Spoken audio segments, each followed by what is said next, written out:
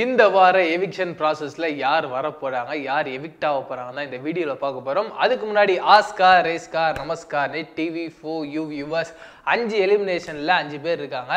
அந்த 5 பேர் யார் யார் உங்களுக்கே தெரியும். மீரா, மிதுன், மதுமிதா, வனிதா, சரவணன் அண்ட் மோகன், வைத்யா. இவங்க 5 பேர்ல ஒருத்தரா ஃபர்ஸ்ட் பார்ப்போம். வனிதா எஸ், பயங்கரமான ஒரு ஈர்ப்பு சக்தி கொண்டவங்க. எதனால சொல்றேன்னு பார்த்தீங்கன்னா, அவங்க மேலே வாரத்தில் ஒரு வாரத்தில் ஒரு 7 நாள் இருக்குன்னு வச்சுக்கோங்க. அது 7 நாளில் கண்டிப்பாக 6.5 நாள் பிக் பாஸ் வீட்டில் வனிதாவை பற்றி தான் பேசிகிட்டே இருப்பாங்க.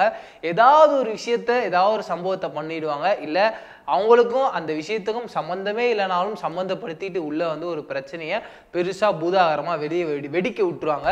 நேற்றும் பார்த்துருப்பீங்க, தர்ஷனுக்கும் அவங்களுக்கும் பயங்கரமான ஒரு கிளாஷு.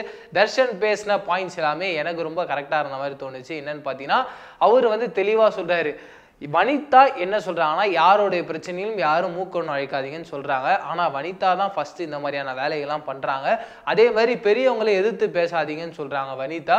ஆனால் இவங்க தான் பெரியவங்களை எதிர்த்தே பேசுறாங்க. இந்த மாதிரியான காரியங்கள்லாம் இவங்க பண்ணிட்டு மற்றவங்களை அமைதியா இருங்க, வாயை மூடிட்டு போங்கன்னு சொல்றதுல கொஞ்சம் கூட தப்பு கிடையாது அப்படின்றாங்க.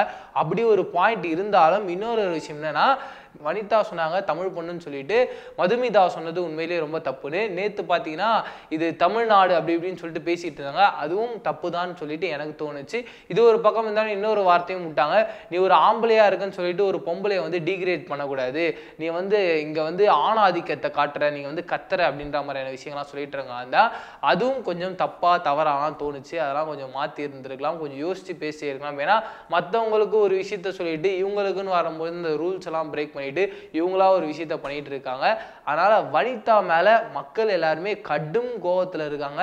வெளியில எல்லாம் வந்தாங்கன்னா அந்த மாதிரி ஒரு கொலை வெறின்னு தெரியுங்களா, அந்த மாதிரி கொலை வெறியில பார்த்துட்டு இருக்காங்க. வனிதா ஏன் இப்படி எல்லாம் பண்ணிட்டு இருக்கீங்க அப்படின்னு சொல்லிட்டு இந்த ஒரு கோவமே முழுக்க தர்ஷன் மேல பயங்கரமான ஒரு லவ்வா மாறிடுச்சு. எப்ப தர்ஷனை வந்து ஃபாத்திமா அம்மா எப்பா நீ வாயை திறந்து கண்டிப்பா பேசி ஆகணும்ப்பா, அப்பதாம்மா நீ வீட்டுல இருக்க முடியும்னு சொன்னாங்களோ, அன்னிலேருந்து பயங்கரமான ஒரு வாயை திறந்து பேசி மாஸ் காட்டிட்டு இருக்காரு. அதுவும் நேத்து காட்டின மாஸ் வேற லெவல். சேரன் சார் மட்டும் நடுவில் இன்டர்ஃபயர் ஆகாம இருந்தா சூப்பரா போயிருக்கும். இதுல நடுவில் வனிதா ஒரு காமெடி பண்ணாங்க. என்னன்னா, பிக் பாஸ் கிட்ட சொல்லும் போது சொன்னாங்க, இந்த மாதிரி பிக் பாஸ் வந்து பேசினாதான் நான் வந்து இந்த மைக்கை போடும் அப்படி இப்படின்னுட்டு நைஸா தெரிஞ்சுக்கிட்டாங்க. வீட்டில் எல்லாருமே வந்து தர்ஷனுக்கு சப்போர்ட் பண்றாங்க, அவர் பக்கத்துல உட்காந்து பேசிக்கிட்டு இருக்கான்னு தெரிஞ்ச உடனே அந்த மைக் அப்படியே யாருக்கும் தெரியாம அழகா அப்படி அந்த கையில மைக் எடுத்துட்டு அழகா அப்படி தோல் மேல மாடி அப்படியே போயிட்டாங்க.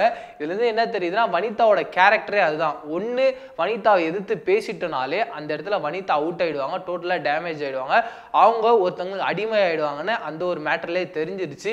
ஆனா வீட்டில் இருக்கவங்க எல்லாரும், அதாவது பார்த்தீங்கன்னா சேரன் சார் உட்பட இப்போ வரைக்குமே வந்து வனிதாவை கண்டு ஏதோ ஒரு யோசனையில ஏதோ ஒரு திங்கிங்ல இருக்காங்க, ஒரு பயத்திலே இருக்க மாதிரி தான் இருக்கு. நேத்து தர்ஷன் எடுத்த முடிவுக்கு சேரன் சாரும் சப்போர்ட் பண்ணியிருந்தாருன்னா நேத்தே வனிதா அவர்களோட ஆட்டத்தை க்ளோஸ் பண்ணியிருப்பாங்க. ஆனா சேரன் சார் நடுவில் புகுந்து அதில் குழன்னு குழக்கிட்டாரு. அதனால மறுபடியும் வனிதாவோட ஆதிக்கம் தொடரும். இது மட்டும் இல்லாமல் தொடர்ந்து இந்த மாதிரியான கண்டென்ட்டு நிறைய சண்டைகள் பிரச்சனைகள்லாம் வரதுக்கு காரணம், முக்கிய காரணமா இருக்குது வனிதா தான். அதனால அவங்கள வீட்டிலேருந்து எவிக்ட் ஆக்க மாட்டாங்க, அதனால அவங்க கிடையாது.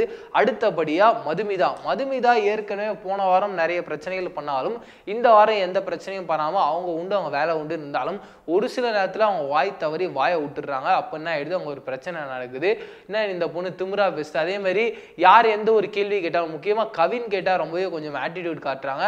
அந்த மாதிரியான விஷயங்கள்லாம் இப்போ மதுமிதா மேலே ஒரு பேடான நெகட்டிவ் தாட்ஸை கொண்டு வர ஒரு விஷயமா இருக்கு. அதை போகக்கூடிய நாட்கள் அவங்க குறைச்சிக்கிட்டாங்கன்னா முன்னாடி எப்படி ஒரு நல்ல பேரோடு இருந்தாங்களோ அதை அவங்க காப்பாற்றிப்பான்னு நினைக்கிறேன். ஏன்னா கவின் ஒரு 2-3 வாட்டி வந்து அவங்கள விசாரணை பண்ணாரு. அந்த 2-3 வாட்டியுமே வந்து இவங்க ஃபன்னுக்காக திமிரா நடந்துக்கிட்டாலும் அது பார்க்குறவங்களுக்கு எப்படி இருக்குன்னா, வேணுட்டுமே தான் இவங்க பண்றாங்க அப்படின்ற மாதிரி தாட்ஸை நமக்குள்ள கொண்டு வருது. அதனால மதுமிதா வரக்கூடிய நாட்கள் இதை குறைச்சிக்கிட்டாங்கன்னா இன்னும் அவங்க பிக் பாஸ் வீட்டுக்குள்ள நிலைச்சு நிற்பாங்க.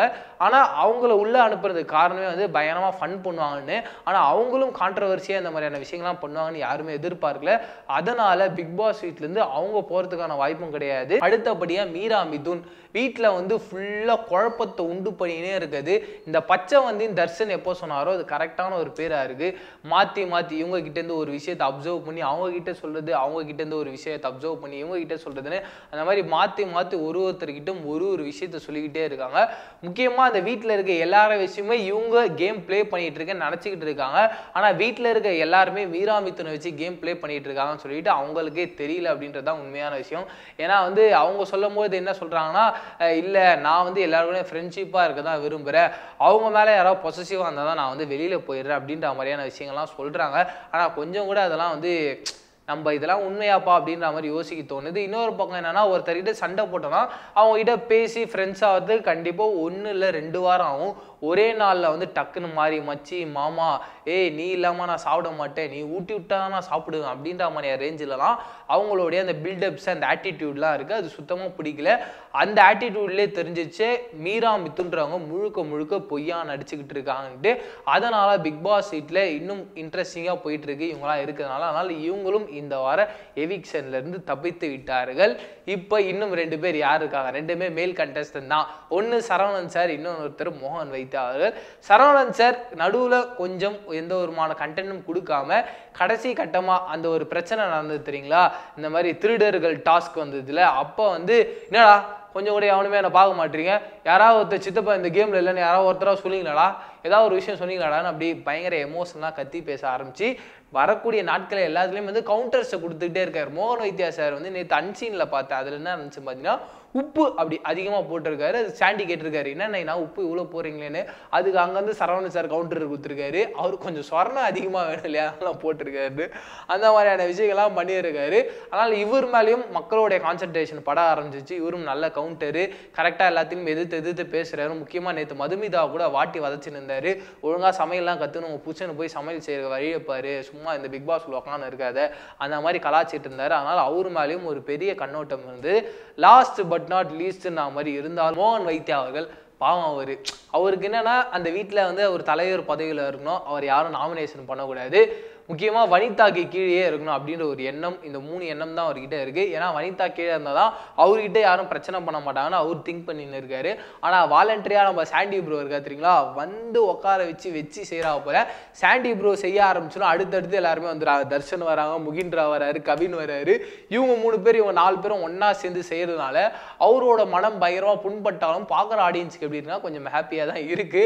என்ன இருந்தாலும் கொஞ்சம் வயசுல பெரியவர், கொஞ்சம் கம்மியாக கலாய்களாக தான் நானும் நினைக்கிறேன். சாண்டி ப்ரோ வரக்கூடிய நாட்கள் அந்த ஒரு விஷயம் மட்டும் கொஞ்சம் பார்த்து பண்ணுங்க.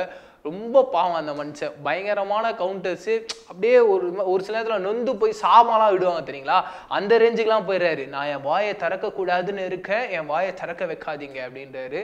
அப்போல்லாம் பார்க்கும்போது ஐயோ மனுஷன் ஏதோ பெருசாக சாம விட்டுருவா போல அப்படின்ற மாதிரி ஒரு பயமே வந்துடுது. நேற்று கூட பார்த்துருப்பீங்க, பாவம் அந்த தலைவர் பதவிக்காக வயசாகி ஓட முடியல அவரால். அப்படியே விடாத அந்த முயற்சியோட உன்னால் வாடான்னு சொல்லிட்டு ஓடி வராரு. முடியவே இல்லை, மூச்சு வாங்கி திணறி இழுக்கிறாரு. அப்படியும் முடியலன்னு சொல்லிட்டு உட்காந்துட்டேம்மா எனக்கு இந்த டாஸ்கே வேணாமா விட்டாருமா அப்படின்னு சொல்லிட்டு விட்டுட்டாரு. அந்த மாதிரி அவருக்கு என்னன்னா அந்த வீட்டில் இருக்கணும், பணம் சம்பாதிக்கணும் அப்படின்றது தான் அவரோட மோட்டிவ்ல இருக்கு. ஏன்னா எல்லார்கிட்டையும் சொல்லிட்டே இருக்காரு இந்த வீட்டில் இருக்கிறதுக்கு அவர் காரணம் இருக்குன்னு. ஆனால் என்ன காரணம் அப்படின்றத சொல்ல மாட்டாரு. அவருக்கு ஒரு ஃபேம் கிடைக்கணும், அவருக்கு நிறைய காசு கிடைக்கணும். ஏன்னா அந்த அக்ரிமெண்ட்ல நிறைய காசு இருக்குன்னு நினைக்கிறேன். எல்லாருமே அந்த அக்ரிமெண்ட்டை பற்றி பேசுறாங்க. ஒருத்தருக்கு ஒரு மாதிரியான அமௌண்ட்டும் இருக்குன்னு நினைக்கிறேன். ஆனால் மோகன் வைத்தியா சார் கொஞ்சம் அதிகமாக கொடுத்துருக்காங்களா என்னன்னு தெரியல. அவர் அதனால அந்த கான்சென்ட்ரேஷன்லயே இருக்காரு. வீட்டுக்குள்ள நம்ம இருக்கணும்ன்றத இதே தான் எல்லா நாளையும் சொல்லிட்டே வராரு. என்ன இருந்தாலும் மோகன் வைத்தியா சாரால மக்களுடைய கவனத்தை பெருசா ஈர்க்க முடியல இல்லையா. அதனால இந்த வார எவிக்ஷன் ப்ராசஸ்ல மோகன் வைத்தியா சார் தான் இருக்காரு. இது மட்டும் இல்லாம மோகன் வைத்தியா அவர்கள் பாவம் அவருடைய எண்ணமாவே அந்த பயமாவே யார் இந்த விஷயத்தை வெளியே கொண்டு வந்ததா அவரோட மனசாட்சியா இவர் தான் எவிக்ட் ஆக போறாரு, கண்டிப்பா இதுதான் நடக்க போகுதுன்னு யார் இதெல்லாம் வந்து அசரீரி மாதிரி ஒழிச்சதுன்னு பார்த்தீங்கன்னா சாண்டி ப்ரோ தான்.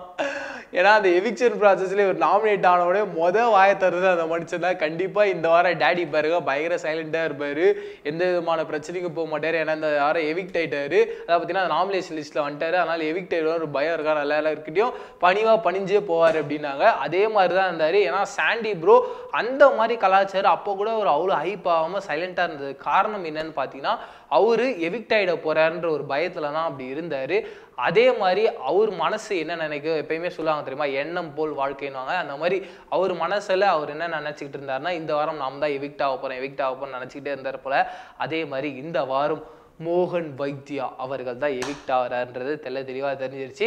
இப்போ நான் என்னுடைய ப்ரெடிக்ஷனை சொல்லிட்டேன், மோகன் வைத்யா சார் தான் கண்டிப்பாக எவிக்ட் ஆக போகிறான்னு சொல்லிட்டு. அதே மாதிரி நீங்கள் ஒரு ப்ரெடிக்ஷனில் இருப்பீங்களே இவங்க எவிக்ட் ஆனால் தான் கரெக்டாக இருக்கும்னு சொல்லிட்டு, அந்த மாதிரி நீங்கள் யாரை திங்க் பண்ணுறீங்களோ அவங்கள கீழே இருக்க காமெண்ட் பாக்ஸையும் கூட ஷேர் பண்ணிக்கோங்க. இது மட்டும் இல்லாமல் நீங்கள் அவங்களுக்கு ஓட் பண்ணி இவங்க தான் எவிக்ட் ஆகணும்னு சொல்லிட்டு நினைக்கிறீங்களா, அதுக்காகவே நம்ம Nettv4u சூப்பராக ஒரு லிங்க் கிரியேட் பண்ணியிருக்கோம். அதுக்குள்ளே நீங்கள் போனீங்கன்னா நீங்கள் யாரை எவிக்ட் பண்ணணும்னு நினைக்கிறீங்களோ அவங்களை நீங்கள் ஓட் பண்ணலாம். அதுக்கான லிங்க் வந்து கீழே இருக்க டிஸ்கிரிப்ஷன் காமெண்ட் பாக்ஸையும் கொடுத்துருக்கேன். போய் கிளிக் பண்ணுங்க, ஓட் பண்ணுங்க, அவங்கள வீட்டில இருந்து துரத்தி அடிங்க.